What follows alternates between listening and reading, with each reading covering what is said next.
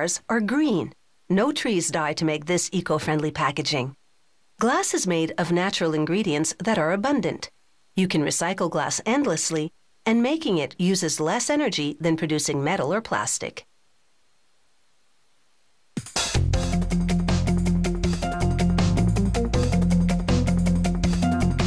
The recipe for glass combines about half a dozen natural raw materials, but the main ones are silica sand, soda ash, and limestone. Silica sand usually makes up about 45% of the batch.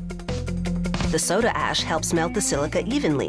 It comprises about 15%. A limestone content of about 10% makes the finished glass more durable. They combine these ingredients with recycled glass called cullet.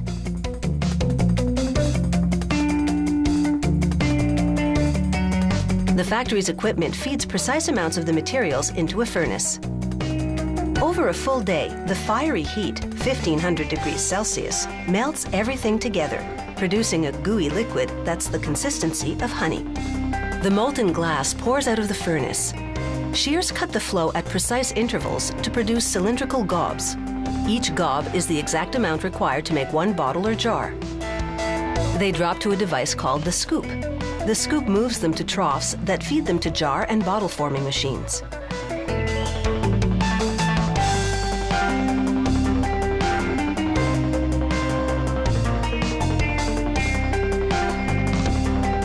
A gob of molten glass goes into a preliminary mold. In a matter of seconds, it comes out as what's called a parison, a miniature version of the final bottle. Each parison then moves into a blow mold, the cavity of which is the shape of the final bottle. The equipment blows compressed air into the parison, stretching the glass outward towards the wall of the mold cavity. This process creates the final bottle shape and hollows out the inside. These are amber-colored beer bottles. The color is produced by adding small amounts of iron, sulfur, and carbon to the glass mix.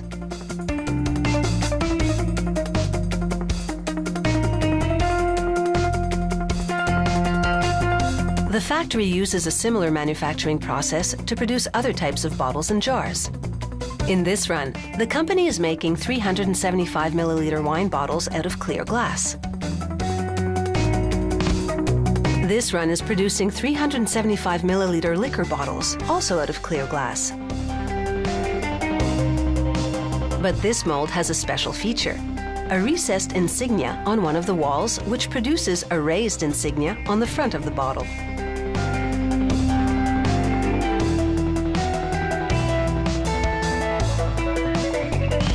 After the bottles leave the forming machine, they travel through flames.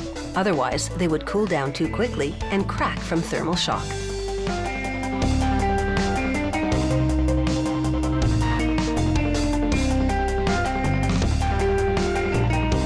A loader now gently pushes the bottles into what's called an annealing leer. The bottles cool at a controlled rate as they move through the leer. This releases stress from the glass gradually.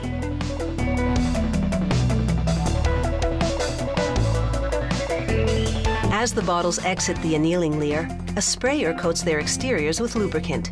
This enables them to move smoothly through the rest of the inspection and packaging line.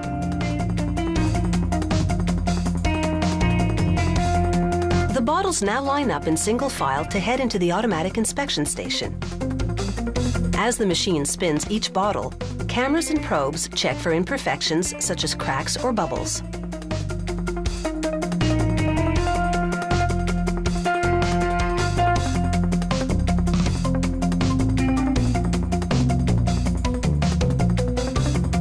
The inspection equipment then examines the top to check dimensions and ensure the threads for the screw cap are molded correctly.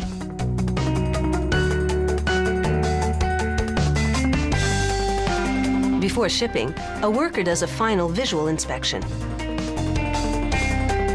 The proportion of cullet in glass can be as high as 90%. Cullet melts at a lower temperature, so for every 10% of cullet in the mix, the factory uses up to 2.5% less energy to produce its glass.